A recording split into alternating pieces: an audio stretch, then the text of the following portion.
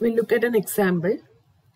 Consider a spectrum of input signal x of e raised to j omega with a bandwidth of minus pi by 2 to plus pi by 2 as shown below. When the input signal is downsampled by a factor d, sketch the spectrum of downsampled signal for sampling rate reduction factor d equal to 2, 3 and 4. So this is the spectrum of the input signal, that is x of e raised to j omega. Then it's a band limited signal and the bandwidth of the signal is minus pi by 2 to plus pi by 2. Bandwidth is minus pi by 2 to plus pi by 2. Now we have to draw the downsampled signal for d equal to 2, 3 and 4. First we'll consider d equal to 2. Now we know the general expression for calculating the spectrum of a decimated signal, that is y of e raised to j omega equal to 1 by d. 1 by d sigma k equal to 0 to d minus 1 x of e raised to j omega minus 2 pi k by d. Now here d is equal to 2, so we can substitute the values. So we get 1 by 2 sigma k equal to 0 to 1 x of e raised to j omega minus 2 pi k by 2. Now on substituting the values for k varies from 0 to 1. So on substituting the values, we get 1 by 2 x of e raised to j omega by 2 plus 1 by 2 x of e raised to j omega minus 2 pi by 2. Now we have two terms. So first we need to draw the spectrum of each terms. Now the first component will be always a frequency stretched version of the input spectra. It will be stretched by a factor of d. So here d is equal to 2. So on stretching the signal, what we get is just multiply these points by d. Okay, so pi by 2. So this point of the input spectra becomes pi by 2 into 2, which means this will be pi. 0 when multiplied by d will get 0 itself. Then minus pi by 2 multiplied by d, that is minus pi by 2 into 2, we get minus pi. Similarly, these points also. So 1.5 pi into 2 will be getting 3 pi to 5 pi here. 3 pi to 5 pi. Center point is 4 pi and so on. So this is the spectrum of first component. Similarly, the second component. The second component will be a shifted version, right shifted version of the first component. And the shifting factor will be 2 pi. So this spectrum will be shifted, right shifted by 2 pi. So this point plus pi becomes plus pi plus 2 pi. So this becomes 3 pi. Minus pi will become minus pi plus 2 pi, which is pi, and so on. So here these points will become 5 pi to 7 pi. This should be actually 7 pi. It's not 6 pi. This should be 7 pi. Okay, so 5 pi to 7 pi. And so on.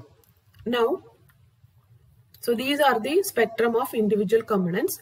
Now the output or the final spectrum of the decimated signal will be the addition of these two components. Now if we add these two components, you will get this particular spectrum. You just need to add these two components. So you can see that we'll be having a component in this range, that is minus pi to plus pi. Then we have pi to 3 pi here. So pi to 3 pi, then 3 pi to 5 pi, 5 pi to 7 pi and so on. So here there is no aliasing. When you see this spectrum, you can see that there is no aliasing or there is no overlap. Now because the input signal, so you can see that the input signal is band limited to pi by d. D is 2 here. So the input signal is band limited to pi by d. Hence, there is no aliasing in this particular spectrum.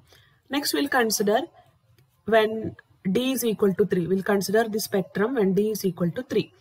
So the expression for the spectrum e raised to j omega becomes 1 by 3 sigma k equal to 0 to 3 x of e raised to j omega minus 2 pi k by 3.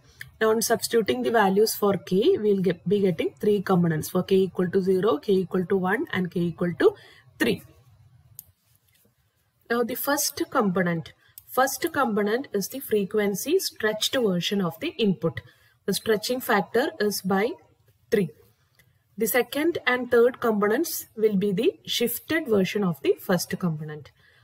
The shift components, it will be right shifted. The first component will be right shifted by 2 pi and 4 pi respectively. That is, the second component will be right shifted by a factor of 2 pi, and third component will be the right shifted version of the first component, and the shifting factor will be 4 pi.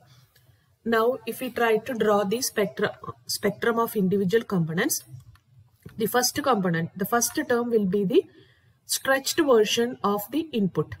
So this is our input. This is our input.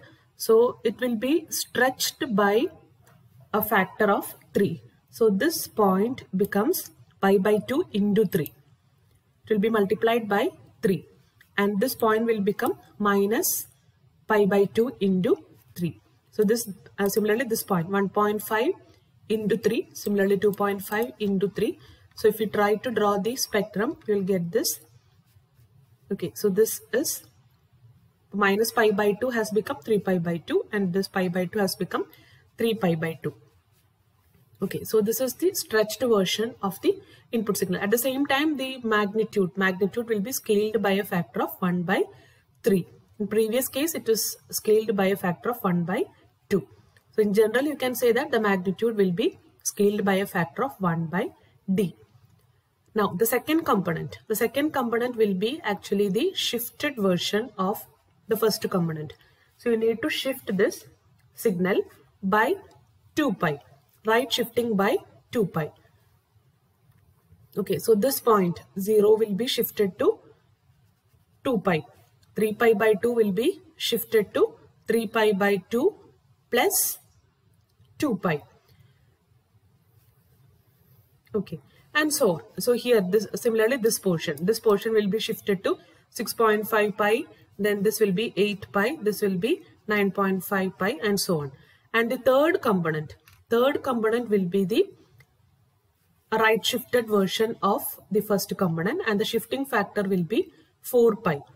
Okay, so this point will be actually 4 pi. We'll start from this point. Okay, so this is how shifting is taking place. And the final spectrum is obtained by adding these 3 components. And when we add these 3 components, you can just add and draw the spectrum. And when we draw the spectrum, we can see that there is overlap between the samples. You can see overlapping. In the spectrum, there is overlapping. In this region, there is overlapping. Here, there is overlapping. Okay, the yellow shaded region, there will be overlap. And this is called as aliasing. Now, here you can see that the input signal is not band limited to pi by d, because the input signal here, this is our input signal. The input signal is actually band limited to pi by 2. But in our case, the decimation factor is 3. So, in order to avoid aliasing effect, your input signal should be band limited to pi by 3.